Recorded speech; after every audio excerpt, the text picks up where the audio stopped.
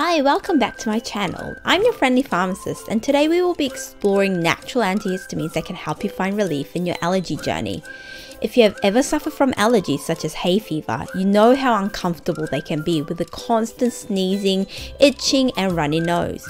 Conventional medications can help with symptom relief, but sometimes they just don't do the trick. And you may need something extra to help dampen down the allergic response. That's where these supplements come into play. If you are an allergy sufferer, stay tuned till the very end to discover how these natural antihistamines can make a difference in your life. The first supplement on our list today is quercetin, which is an antioxidant flavonoid found in many plants and foods such as onion, apple, berry, grapes, and broccoli. Quercetin helps with allergy by acting as a natural allergy blocker. When you're exposed to allergens like pollen or dust, your body releases a chemical called histamine, which leads to allergy symptoms like sneezing, itching, and runny nose. Quercetin is like a shield that helps stop histamine from causing these annoying symptoms. It does this by calming special cells in your body called mast cells. Mast cells are like the body's alarm system for allergies, and when they go off, they release histamine. Quercetin tells these cells to stay calm and not release too much histamine, which means you'll have fewer allergy symptoms when you're exposed to allergens. Furthermore, quercetin can reduce eosinophil count, which are type of white blood cells that gets recruited in response to allergy or an infection. These cells release substances that help to control the situation, but sometimes they can become too active and cause problems that can worsen allergy symptoms and inflammation. Quercetin can help by calming down these eosinophils and tell them to not overreact to allergens. Also, it has anti-inflammatory properties which can reduce the inflammation and allergic reaction caused by eosinophils. As mentioned previously, quercetin is found in many food and plants, as well as drinking unfermented green tea and red wine. However, as a large dose is generally required to produce a positive effect on allergies, it is best recommended to take supplements. The recommended dose ranges from 600 to 6,000 milligrams in divided doses on an empty stomach. The second natural antihistamine we're going to talk about is bromelain, which is an enzyme found in pineapples. These enzymes exert anti-inflammatory properties by targeting and breaking down molecules involved in the inflammation process such as kinins and prostaglandin. By breaking down these inflammatory molecules, they help to dampen down the overall inflammatory response. So when you are exposed to allergens, bromelain acts as a firefighter and goes in and puts out the inflammatory fires caused by allergens, making your allergic reactions less intense and more manageable. Due to their ability to reduce inflammatory edema markers, bromelains have the potential to support a variety of skin reactions. It may also help to reduce down airway inflammation in people with asthma. Bromelains have also found to be an effective mucolytic agent in respiratory disease. One study looked at the therapeutic effect of bromelain in 116 children under the age of 11 with acute sinusitis. The duration of symptoms in patients treated with bromelains was 16% shorter than the use of standard therapy.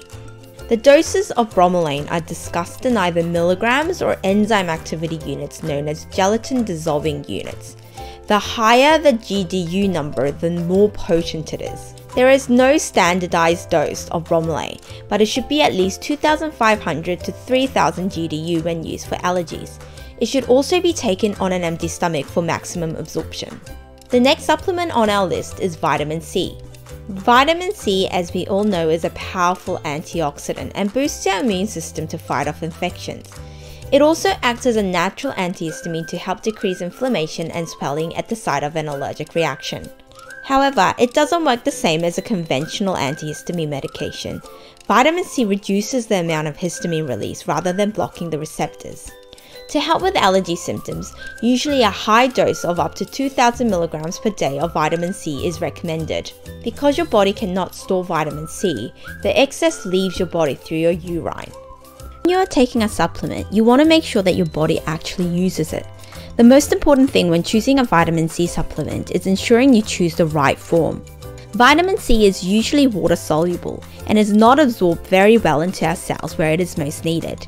To overcome this, you can get liposomal vitamin C, which makes it fat soluble, and hence it is more absorbable and bioavailable in the body. The incorporation of vitamin C into liposomes can increase its absorption by up to 85%, which makes them the ideal choice when choosing a vitamin C supplement. Last but not least, we're going to talk about probiotics and how they can help with our allergies. Probiotics are live microorganisms which confer a beneficial effect on the host. The mechanisms of action are complicated and still not completely defined.